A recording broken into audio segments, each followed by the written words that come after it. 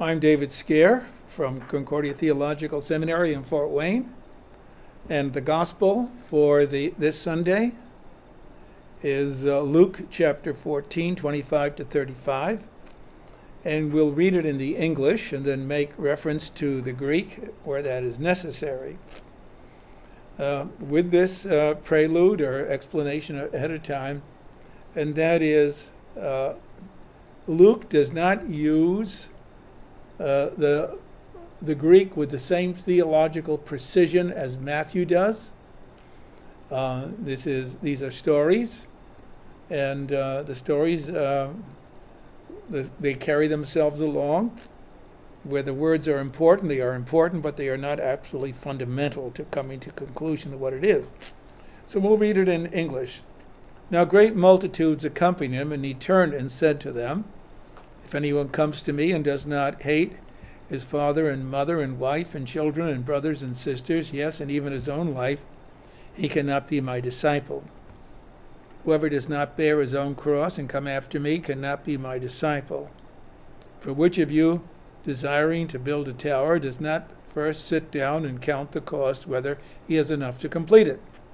Otherwise, when he has laid a foundation and is not able to finish, all who see it begin to mock him, saying, 'This man began to build and was not able to finish.' Or what king going to encounter another king in war will not sit down first and take counsel whether he is able with 10,000 to meet him who comes against him with 20,000? And if not, while the other is yet a great way off, he sends an embassy and asks terms of peace. So therefore, whoever of you does not renounce all that he has cannot be my disciple. Salt is good, but if the salt has lost its taste, how shall its saltiness be restored?" Rhetorical question. "It is fit neither for the land nor the dunghill. Men throw it away. He who has ears to hear, let him hear." I love this particular passage. It's the most one of the most disruptive things that we have in the preaching of Jesus, and that is we have a tendency to think that our family is the church. Now, Luther saw that the family was one of the three estates: the government, the family, and the church. I don't think there's a pastor out there. In fact, every pastor out there, wherever he is, has a problem within his congregation that the believing members of the congregation are distraught because they're married to an unbeliever, or their children are unbelievers. Pastors' children are unbelievers. There are many men who are very prominent in our church body have children who are not affiliated with the church. And if they are affiliated with the church, now Jesus comes along here and says that one of the necessities of being a Christian is that you have to hate your own family members. Now that sounds very strict and incomprehensible. However, Jesus is not just speaking about breaking ties with the family. He says you even have to hate your own life, your own psyche. Now there, the word life doesn't mean soul. It means everything that belongs to our existence here on earth. Everything that has to do with our being humanity, our family, our friends, our houses, our vacations, our cars. All the things Jesus says you have to hate them. And Jesus is pretty clear about this. You cannot serve God and money. You cannot do it. Now, on a more practical basis, I've been at the seminary for a couple of years at least. And one of the things that always astounds me, which I always admire, is that the students, the young men who come here to study for the ministry, and they're doing it for the sake of the people in the church, They literally have given up all things. And they are living parables of what the Christian life has to be.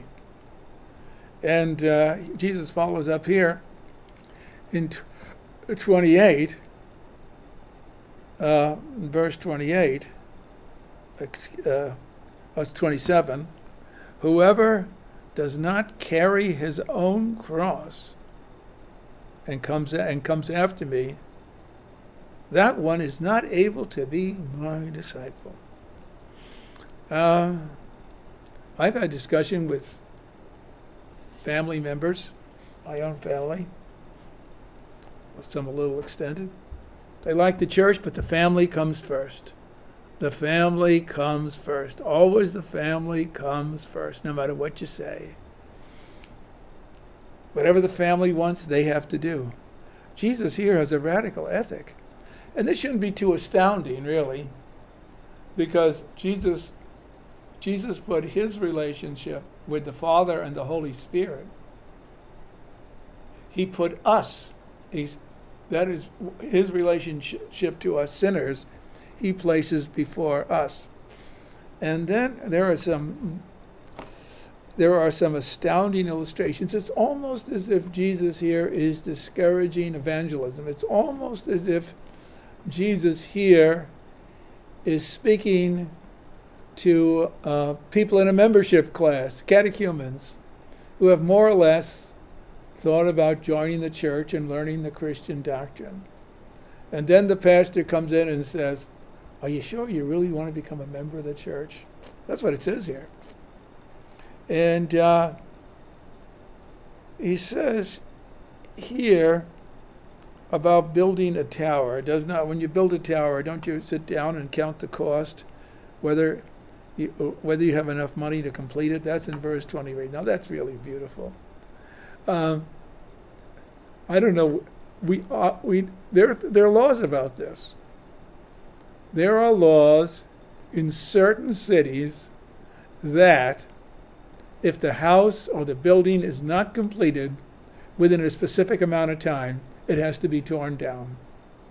Apart from the law, looking at a building which is, and I know where we spend the summers in Pennsylvania, there's a whole row of townhouses not completed because they were built during the time when the economy was good and the economy went bad. And so when you look at a building which is not completed, it is certainly well, you're aware of it and you realize that there wasn't too much thought going into it. This, by the way, Christianity involves sacrifice. Now, that's a very uncomfortable thought, especially in the United States, especially with the Christianity that's offered on the television. That Christianity doesn't demand sacrifice. It's a way in order to improve your financial and social situation. And pastors do face this problem, that some people will quit their church, will quit the Lutheran congregation to join another church of another denomination because it's more financially beneficial to them. And then there's the story of a king. You don't go to, we've had these discussions of what constitutes a just war. Now, with the first George Bush, we were going to enter the realm of peace. And, of course, that didn't happen at all. And so it's a favorite topic theologically among Lutherans is what is a just war? The Lutheran dogmaticians set down certain characteristics of what is a just war. Well, Jesus explains it in financial ways. He says, if you're not going to beat the other guy, don't go to war.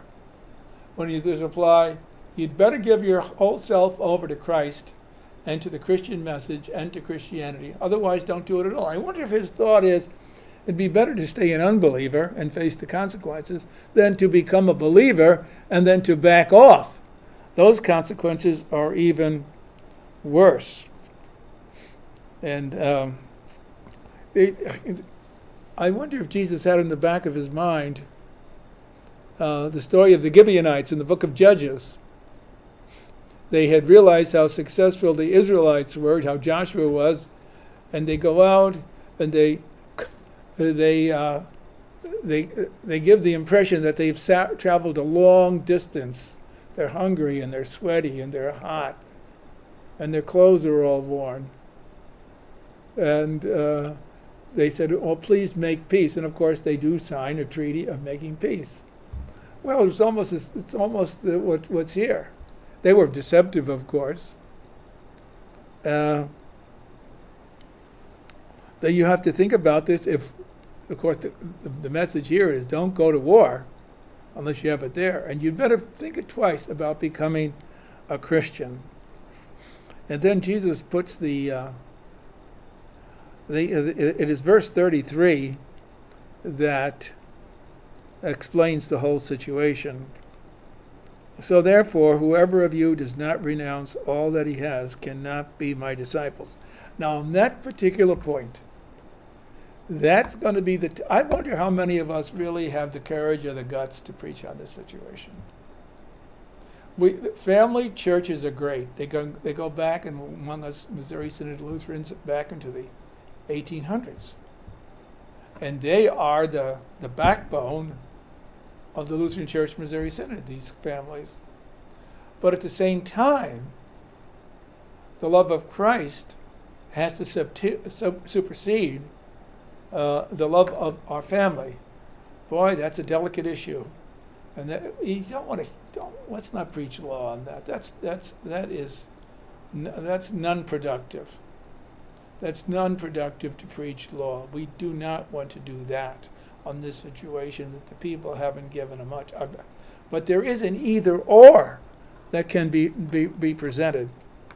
Now, what is the last two verses in this pericope would be enough to preach a whole sermon on. I've said to some of the ladies in my congregations, "Hey, you are the salt of the earth." That's the way we use the term. Check it out in a book of idioms, the salt of the earth. These are people that really make the world go around. And we mean by that, well, in one sense, we mean it's the idea of salt being used as a flavor. And a food enhances the flavor. Now, that's been a typical characteristic interpretation of the use of the word salt. And that can really be used very much. There is definitely people in the church who are the salt of the earth. Whenever there's a problem or whenever you need something, they're there to do it, and they're there to contribute to the cause. They are the salt of the earth. Without them, humanly speaking, the church would not go forward, and they should be admired for that. The other meaning of salt that you have heard is that it's a preservative, that in the ancient world you salted things. Now, I don't come from the farm, and you know that, but when you salt things, when you salt meat, it preserves them. And in an economy in which there are no refrigerators, salted foods last longer. They are preservative. So the meaning at least might be, but it isn't, that the Christians aren't the reason that God preserves the world. We are the preservative ones. However, I'm not so sure about either of those interpretations. I think we could look at it this way. Salt is good.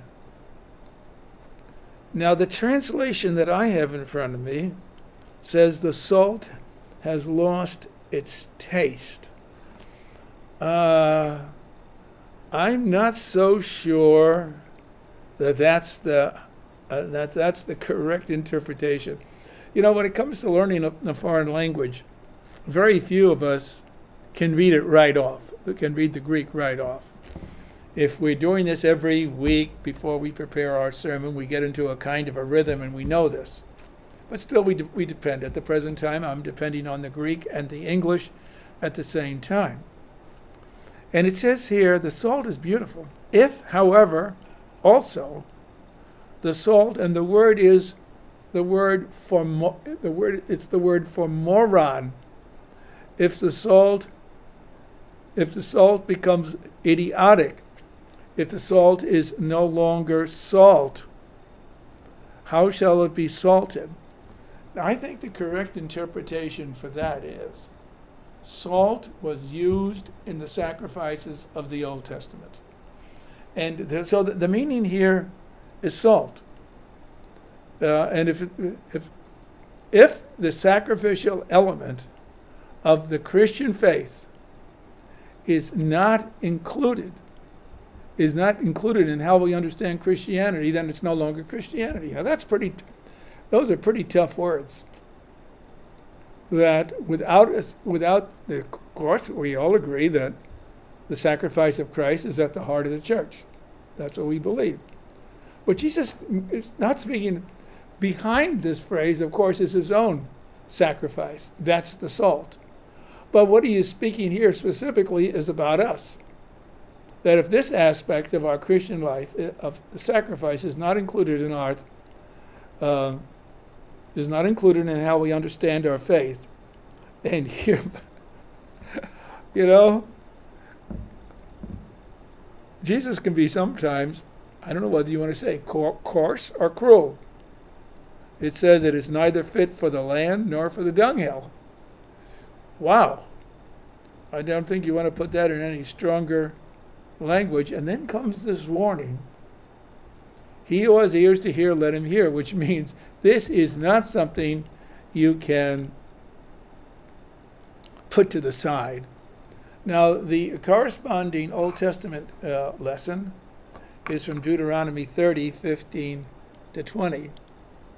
And it's Moses. And it's an either or. That's how I would describe the pericopes for this particular Sunday. They are either you're with Jesus or you're not. He demands total commitment to himself. If you obey the commandments of the Lord your God, which I command you this day, by loving the Lord your God, by walking in his ways, you shall possess the land. And when it speaks about keeping the commandments, this is not the idea of moral perfection. It's the idea that the Christian accepts everything which God has revealed to him. And that can also be included in the sermon, that information at the end of the book of Deuteronomy. And then this Sunday is unusual in the sense we get to read an entire book of the Bible in one service. And it's from Philemon. I've always wanted to teach a course in pastoral theology on Philemon. And maybe that should be the sermon. Because what's so amazing in this pericope, Paul says he could demand all of these things, but he won't, out of Philemon. If Philemon becomes the person who loves Jesus more than he loves his own life, because he has to give up his slave Philemon.